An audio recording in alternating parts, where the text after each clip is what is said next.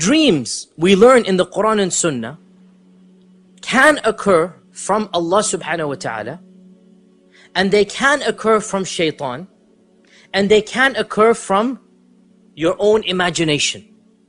So dreams fall into three categories.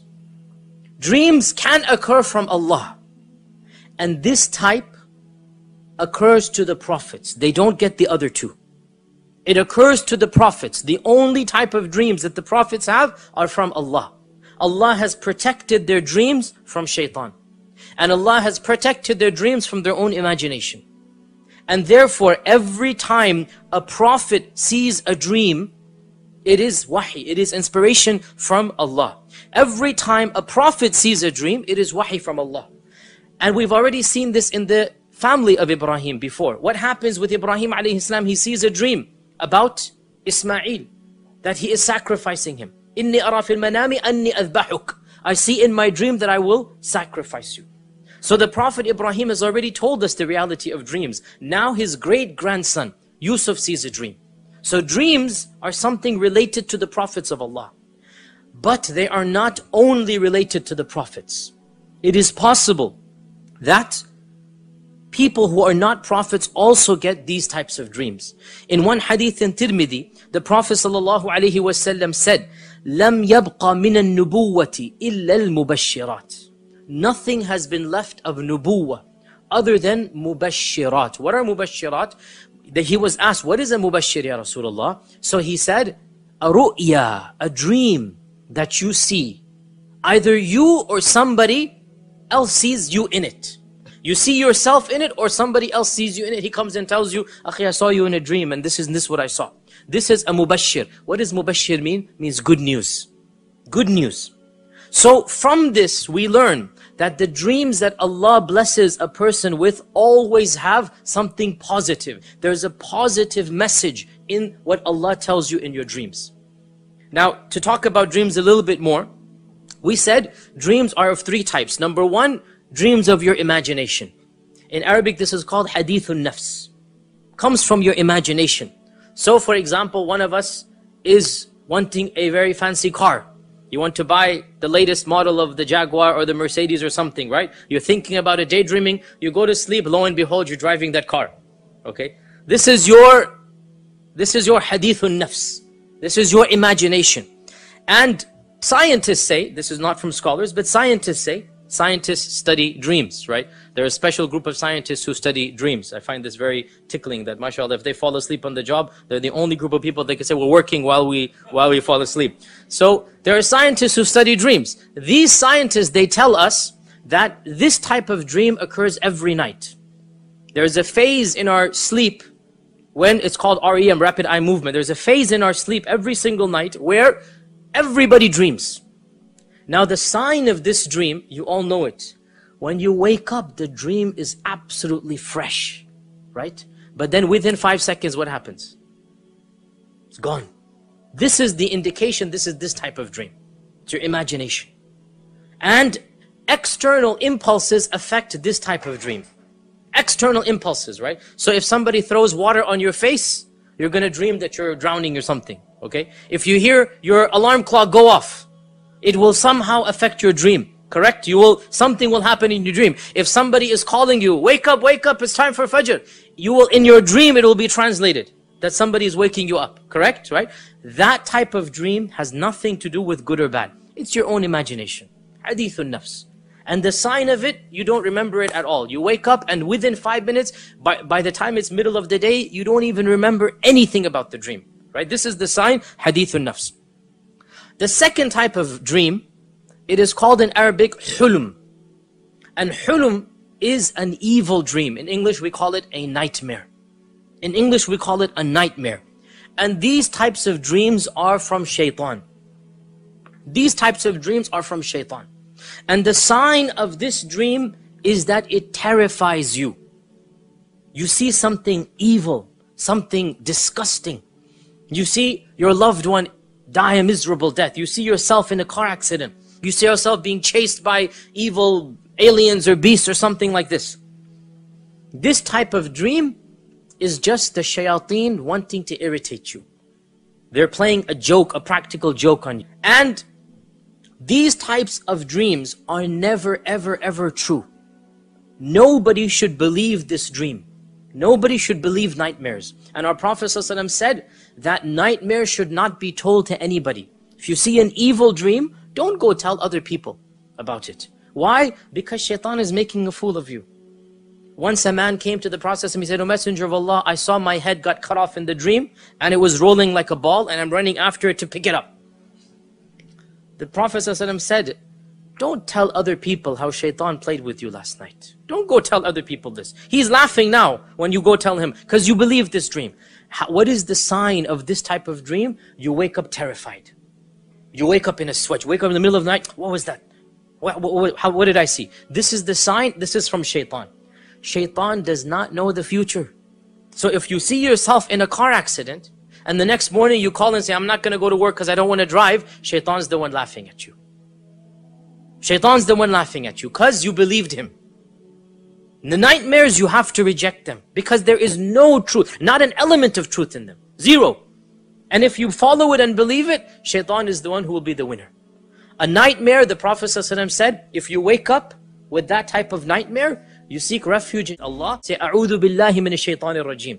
And you're allowed to spit on the left-hand side as you do this. And the spit that the Prophet ﷺ talked about is a spit where the noise is made but nothing comes out. Like that. It's called nafath. A noise is made but no spit actually comes out. And that is to expel shaitan from you. And you say, "A'udhu billahi minash shaitanir rajim." And also the Prophet ﷺ said, whatever side you're on, turn to the other side. Why? Because shaitan, while he's teasing you, he is around you or sitting on you. So when you say "A'udhu billah" and you turn around, he has to flee and run away. And the Prophet ﷺ said, if it's really bad, then even stand up and pray 2 rak'at to seek refuge in Allah and to establish that relationship with Allah. Whatever you do, you don't tell anybody, not your loved ones, not your spouse, not your friends, nobody. These types of dreams, you leave them. Also, by the way, dreams of a vulgar nature, wet dreams, these are also from shaitan. Now, a man is not sinful or a woman is not sinful for having such dreams. However, as you all know, the fiqh is when you wake up and you find that you have reached that state, then you must perform an entire ghusl. That dream is from shaitan, even though there's no sin on you because you don't control your dreams. And that is why the prophets never have wet dreams. None of the prophets can have wet dreams because this is from shaitan, this extreme vulgarity that it is natural. I mean, there's no reason for us to feel guilty about this. It is natural for a person to go through this, and it is not something to feel any issue about. But we should realize that this type of dream is coming from shaitan. It's shaitan who will show us such images in our head and cause this to happen. And then we wake up in the middle of this freezing cold weather and we have to go take a shower. This is not something that is coming from us or from Allah. This is from shaitan. So this is another type of hulm, another type of evil dream. Once again, we don't tell people about it. We don't go tell anybody. But if we wake up in that state, obviously we have to do ghusl. So this is the second type of dream. So the first type was what? Hadithun nafs. The second type, nightmares from shaitan. The third type, this leaves the third type. The third type is mubashirat, or also called in Arabic ru'ya. And ru'ya is a vision from Allah. It is a positive dream. And no dream from Allah will cause you to awake in a frightened state. You will not wake up terrified, or else it wouldn't be a mubashir, would it? What does mubashir mean? From bashir, from bashara. What does mubashir mean? Glad tidings, good news, right? Something optimistic. Or even if it's not positive, it will be a factual statement. It will be something true and not something terrifying. Now, what is the sign of this type of dream? You will wake up remembering the dream vividly. So it's not hadithun nafs. And you will wake up not in a terrified state. When these two conditions are met, it is very possible, very likely that it is a mubashir. Sometimes you wake up in a positive state because you saw something positive. And sometimes you wake up in a neutral state. You're not scared and you're not happy, but you might be confused. What did I see? But you're never going to wake up terrified. If you wake up terrified, it's not from Allah. It's from shaitan. Now, dreams from Allah are one of two types. Dreams from Allah are one of two types. The first of them, which is less common, is that you see an actual event with you in it without any symbolism. You see something that will happen in the future. You see something that will happen in the future.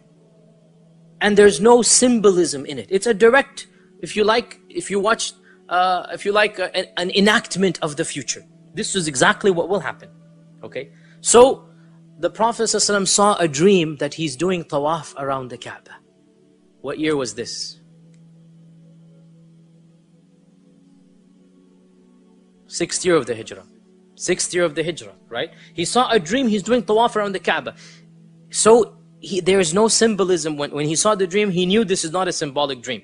So he said, "O Muslims, I saw a dream, I'm doing tawaf around the Kaaba, let's go do Umrah." What happened that year? They stopped him from coming in. And the Treaty of Hudaybiyah took place, right? With that we will talk about, perhaps maybe 1-2 years from now, inshallah. He saw a dream. There's no symbolism. I saw myself doing tawaf and shaving my hair.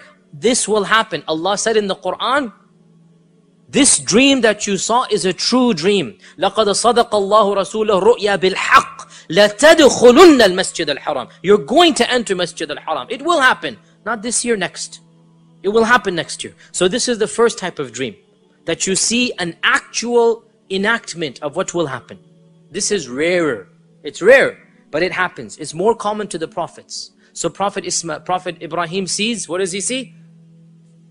إِنِّي أَرَى فِي الْمَنَامِ أَنِّي أَذْبَحُكَ. I see myself sacrificing you. There's no symbolism. It's clear cut, right? More common to the prophets. With regards to such types of dreams, our Prophet ﷺ narrates, Aisha tells us, that for 6 months before the revelation of the Quran, every single night, the Prophet ﷺ would see one of these dreams. For 6 months non-stop. Every time our Prophet ﷺ would go to sleep, he would dream what's going to happen tomorrow. He might be in the suq buying and selling, he dreams it. Next day, the exact same thing happens. He dreams he's going to meet somebody. Next day, that person comes, he meets him. One day, literally, 12 hours gap. He sees the dream, the next morning it happens. For 6 months non-stop. Why? Allah is telling him something special is going to happen. Allah is telling him something great is going to happen, preparing him for the revelation of Iqra. For 6 months this happens, and then Iqra is revealed. So this is this type of dream. We said dreams from Allah are 2 types. Number 1, no symbolism. Number 2, symbolism. And this is the more common type. This is the more common type. Sometimes the prophets have it, yes. And more commonly, even non-prophets have it. And in this type of dream, every object that you see symbolizes, represents something else.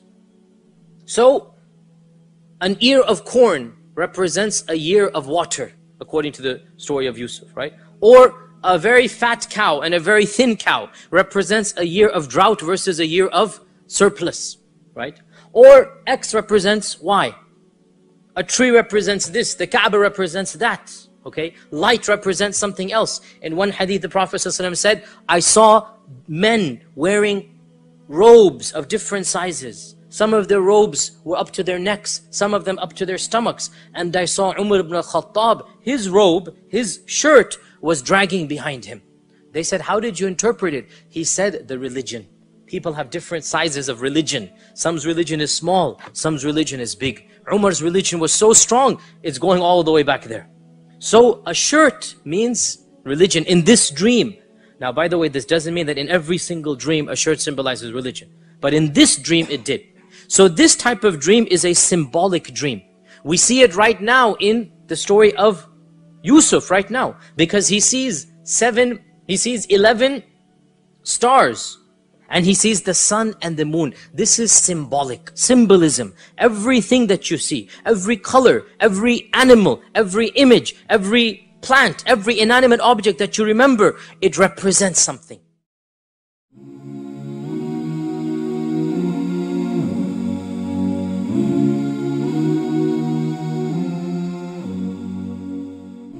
Are you tired of all these annoying ads on YouTube? Are you worried that a haram video might pop up?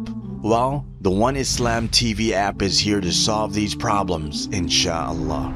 The One Islam TV app is 100% free of any ads and is safe to browse for your peace of mind. Watch or listen to lectures and lessons while you work, rest, or drive with your device switched off. Watch videos on demand or download videos and watch offline. Watch hundreds of high-quality produced Islamic reminders, Quran learning videos, stories of the prophets, and so much more. 2 to 4 new videos uploaded daily, inshallah. One Islam TV is 100% run and owned by Muslims, which means a small amount you pay for your subscription is a sadaqah jariyah, continuous charity for you, as we use the funds raised to continue producing more beneficial videos and reminders, inshallah. The One Islam TV app is now available on Apple devices, Apple TV, Android devices, Android TV, Amazon Fire TV, and Roku, so you can watch on most devices and smart TVs. Download now for a free 7-day trial. May Allah reward you for supporting our work.